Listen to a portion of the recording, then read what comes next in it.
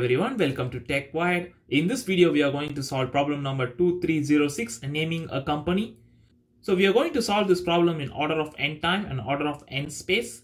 Now let's dive into the logic and the solution. So here I've taken the first example from the Leetcode website. Here I have 4 strings. So I need to find the distinct names that can be formed. Okay, I need to find distinct names that can be formed, okay, by swapping the first letter of 2 chosen names. So which means I need to first pick 2 names and I need to swap. For example, I need to swap C and D.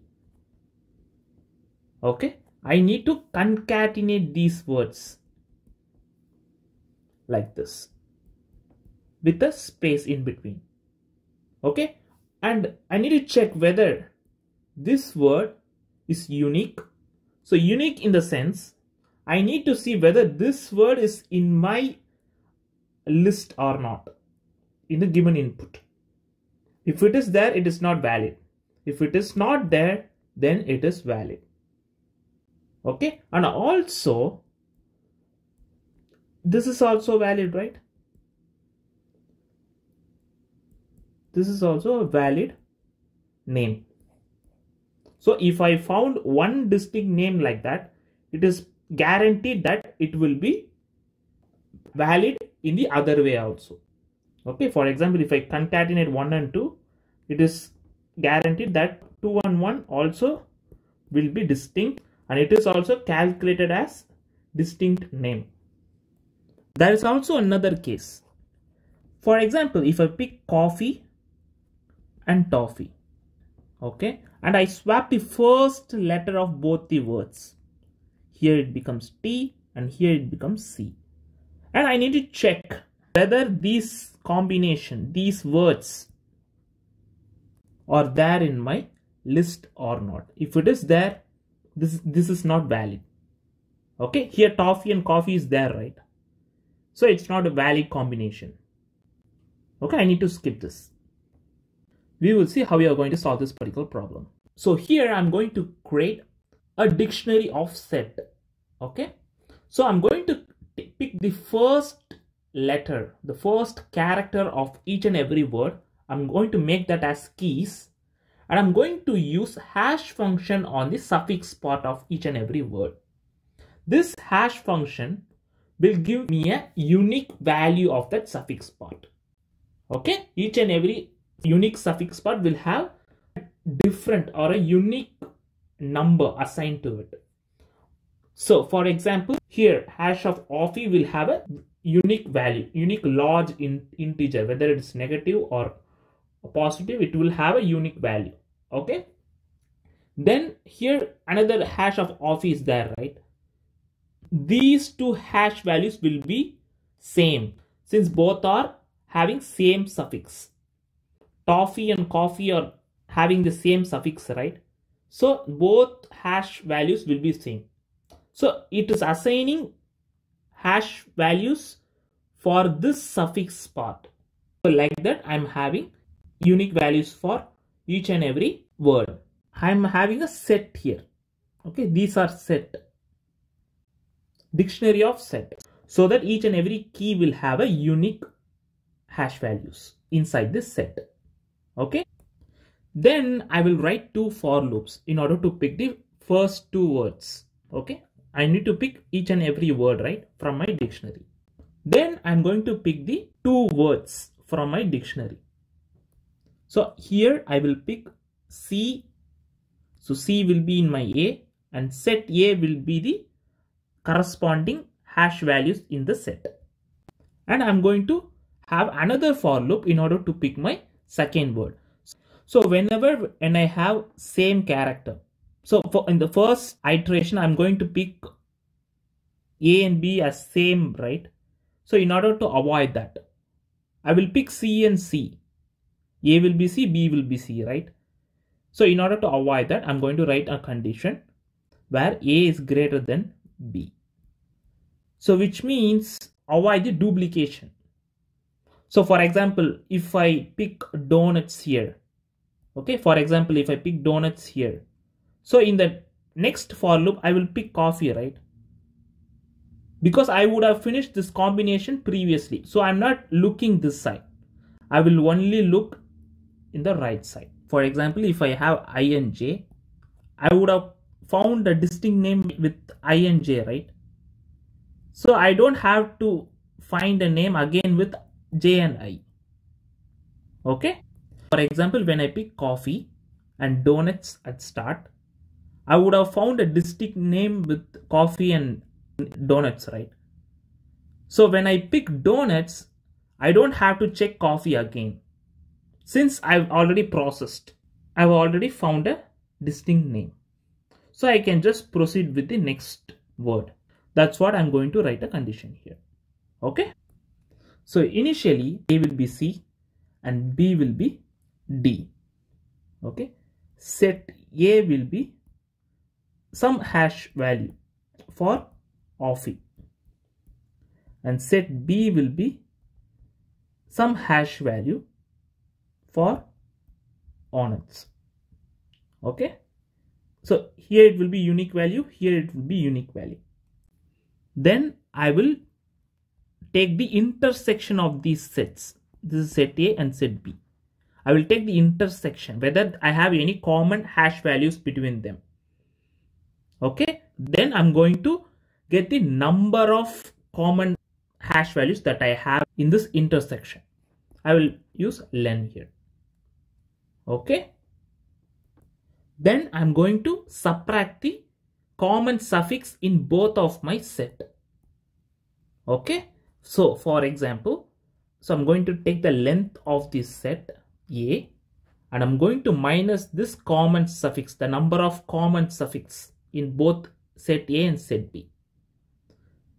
Then I'm going to multiply this with length of set B minus same. I'm subtracting the number of common suffix in both in my set A and set B and I'm multiplying that. Then I'm going to add that in my result. So in this case, set A will be 1, right? There is only one value. Minus 0. Since there is no common, in this case, there is no common hash function. There is no common hash value. Both will be unique. So it will be same will be 0 in this case. When I pick coffee and donuts, the number of common suffixes 0. Okay. So I'm going to minus that with my length of my set A and length of my set B. Both will be 1 and minus 0 on both of them. If I multiply them, I'm going to get 1. I'm going to add that in my result. So result will be 1 right now. Now I will pick C and T. Okay. So here T has been used for both my time and toffee. Okay. It has been, since both have same starting character, both are stored in the same set. Okay. So here I have set A. One I've kept for coffee. I'm just putting it randomly. Okay. And I have one for another coffee in my T. Since toffee and coffee have same suffix, so I'm putting the same value here. Same suffix will have the same value. Okay. And this 3 represent IME. Okay. I'm just making it randomly, but it will be a very large integer. And I'm going to take the common suffix both of my set A and set B. And if I take common, I'm going to get 1, right? Since I have coffee in both of my set here. So the length will be 1. So in this case, same will be 1. So I'm going to get rid of that in both in set A and set B. Okay. If I do that, so the length of set A is 1. And if I subtract same, it will be 0, right? This will be 0. Then length of set B is 2. And if I subtract 1, it is going to be 1 in this case. and if I multiply, it will be 0 again. So I'm just leaving the result as it is. Like that we need to do for each and every combination. And at the end, when returning result, I will return it with result into 2. I discussed earlier, right? If Doffy and Conuts is right, if it is valid,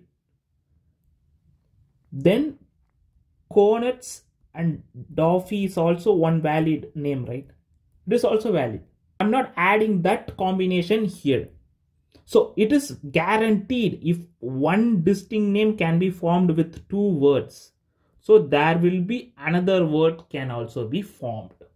So I'm going to make it result into 2 at the end. Now we will see the code.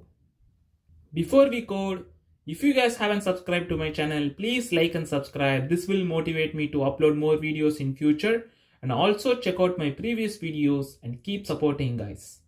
So now I'm going to have a dictionary of set. Okay, I'm going to have dictionary of set. Then I'm going to pick the first characters of each and every word, and I'm going to assign the hash values. Okay, I'm going to assign the hash values for the suffix part of each and every word.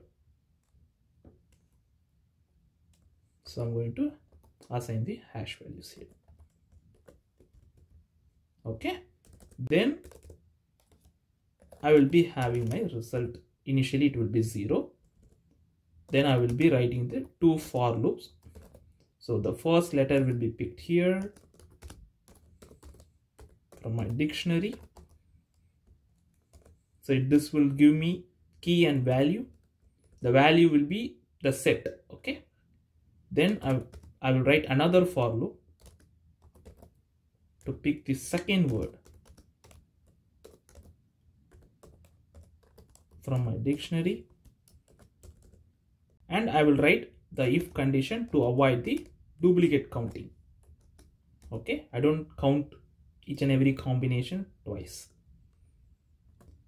So if I see a duplicate counting, I'm going to just continue.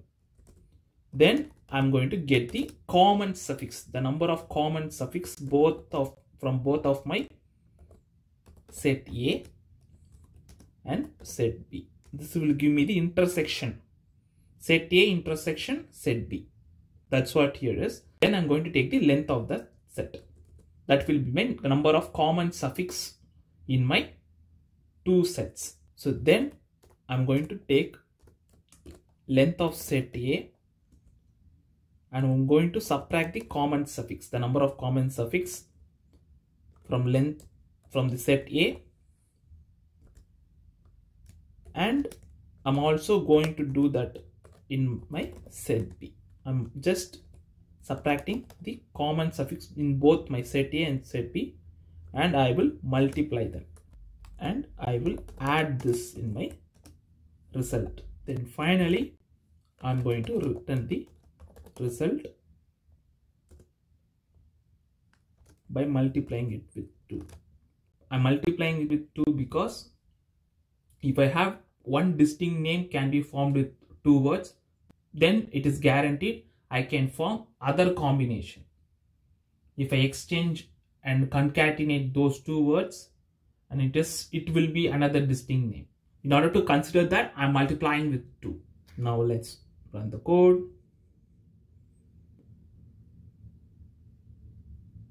As you guys see, it's pretty much efficient.